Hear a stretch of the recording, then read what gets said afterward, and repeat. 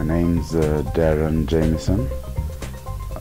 I've worked for Promesado for 5 years. I joined Promesado in 2012, I think, and I've worked as sales and marketing manager for 4.5 years, and I took over as general manager 6 months ago, and I've been in that position for 4 to 5 months.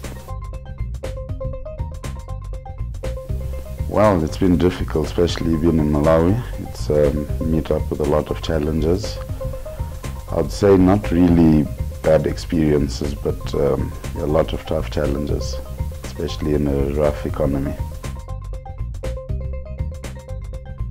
Well, I'd say probably we just new challenges and meeting new people, dealing with different people, and basically, yeah, just going for new challenges. Well, to inspire the youth and just tell them that everything is possible in life, and you just have to keep on pushing. Oh, you just have to give your all and keep going forward.